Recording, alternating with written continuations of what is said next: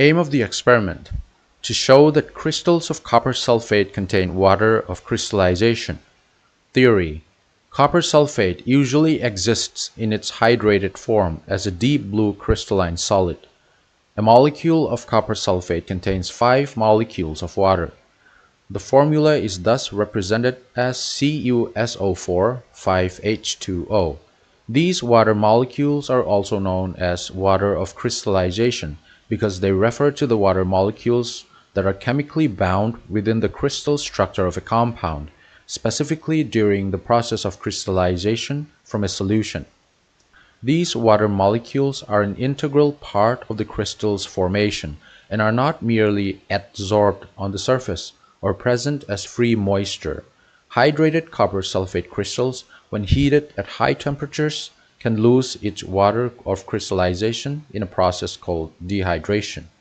This process is also accompanied by a change in the color, usually from deep blue to a almost colorless solid.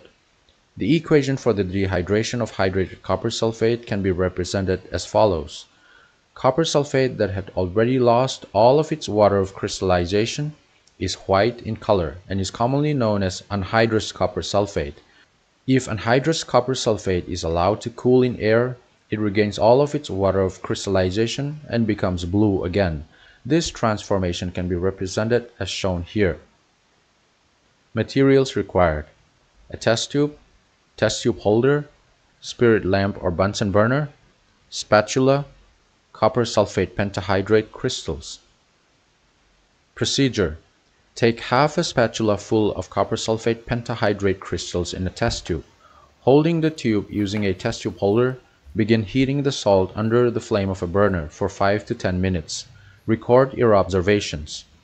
Now, stop heating the tube and quickly transfer its contents into a watch glass or petri dish.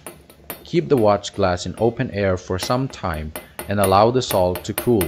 Record your observations. Now, add water dropwise to the residue in the watch glass. Record your observations.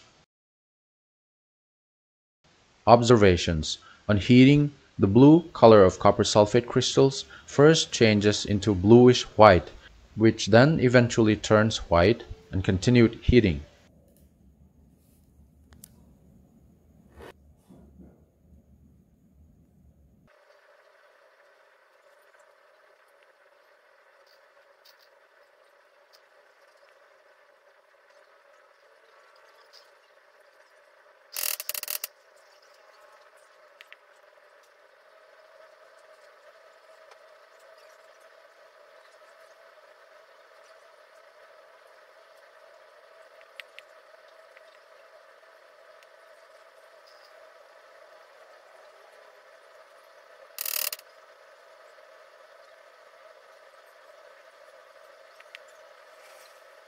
When the white salt is allowed to cool in the watch glass, the color of the anhydrous copper sulfate again turns sky blue. If water is added to it, the salt finally turns back to the original deep blue coloration of hydrated copper sulfate.